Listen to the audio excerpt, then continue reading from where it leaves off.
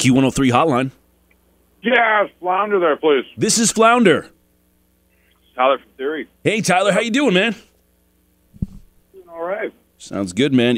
Got shows tonight, it looks like. I saw you guys have a busy tour schedule going on right now. Dude, we're booked into March.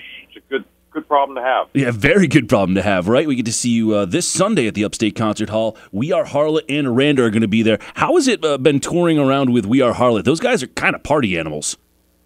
Yeah, they're such great guys. I think the other day they went out and were having, like, Bloody Marys at, like, 10 in the morning or something with Dave, our guitar player. Yeah. So, but they're good guys. Yeah, it's fun. We're looking forward to seeing you all you guys on Sunday here. Let's talk a little about Theory of a Deadman, though. You guys got Savages, the album, out right now. We've been playing Drown and Angel and Blow. And I wanted to ask you about this the tour that you're on right now, which is the Theory of a Deadman Blows tour. How important is a tour name? I don't know. I mean, the reason we named it that is just I think it was something funny because, usually it's like fall tour 2015. I mean, they're all just so lame. It's, Motley Crue always comes up with witty names for their tours. So I can't remember what their tour name's called now, but it's pretty good. But, I don't know. So I thought, actually the guy who worked at our label thought of this, naming this tour that. We just were like, let's go for it. I like it. Blows. I think it's a funny name, and it's kind of a funny thing to kind of draw attention to and remember with it. I want to talk to you about the song "Blow" on your album, which we did just start playing. It sounds a lot different to me than a lot of other Theory of a Deadman songs, and it's also very, very like pop culture related. Tell me a little bit about your anger at pop culture. Yeah, well, I mean, we all are, right? Yeah, we all watch TV and are sick and tired of so many things. And I think it was time for me to be the grumpy old man and just rip on some stuff. And, there's so many people that love that about the song. They just hear it and they're like, man, this is so funny because I think the exact same thing about Kanye or the Kardashians or the fact that, reality stars are now, people become more famous now if they're on a reality show than anything else. You were definitely speaking to my inner old grumpy man on that entire song right there.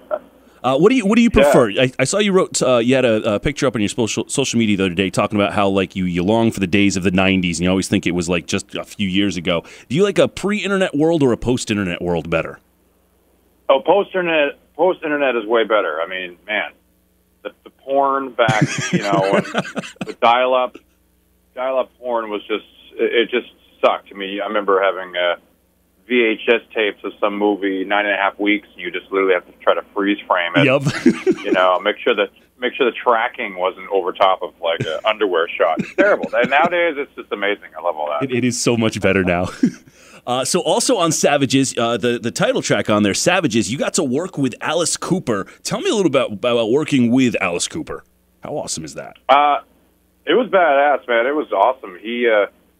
We sent him the track, and he loved the song and was like, yeah, well, I want to do my thing on it. We really wanted to get someone with a voice that everyone could recognize, something that was theatrical, not just, anybody. That could be anybody kind of doing the spoken word on it. Mm-hmm. He's done that before.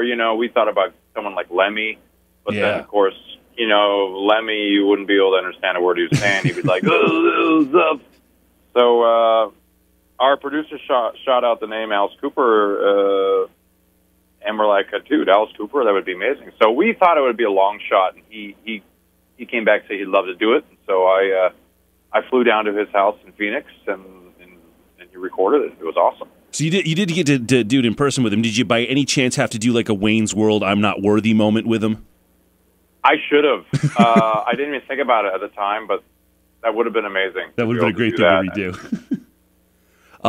So I got to ask you, I guess it's a kind of silly, timely question, though, and it looks like you guys are actually going to be playing on Halloween this year. What are you guys dressing up as for Halloween? I need ideas. Oh, man, I don't know. We always do a Halloween show. Last year we were in, I think we were somewhere in England. I can't remember what city in England, but we dressed up, and I dressed up as Elvis, which I've done before. Nice. But I don't know, this year I thought about dressing up as an animal, dressing up as a human. Let that be kind of.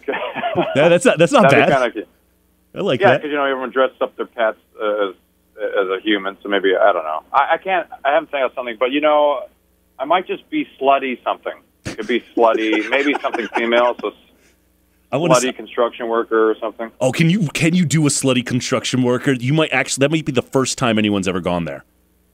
Yeah, well, I'm sure they sell the costumes for $400 on day of, where everyone's running around trying to get the last minute pics, and all that's left is like slutty construction worker for $400. Just go buy a tool belt, and you've got an entire outfit right there. Yeah, well, that's what it comes with. It comes with a plastic tool belt, and then the photo is the guy holding a stop sign, but it doesn't come with a stop sign. It's just a plastic tool belt. Oh, you got to go get your own sign. They never give you all the good stuff. No. All right, Tyler, I can't wait to see you this weekend. I believe we're going to be doing an eat and greet with you on Sunday as well, so we'll get to talk some more and eat some food over at the Upstate Concert Hall. You're there on this Sunday, October 25th. We are Harlot and Aranda as well. Yeah, it's going to be great. We've been touring with these guys for about 2 weeks now, so it's a great show, and we're really excited. We're putting a couple new tracks that we haven't played in a long time in the set.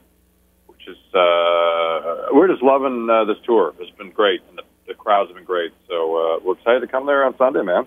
Well, we're gonna try to continue the streak going on this Sunday, man. Can't wait to see you, Tyler Connolly of Theory of a Deadman. We get to see you this Sunday, and if you haven't picked up Savages yet, what are you waiting for? Go get the thing. Thanks, man.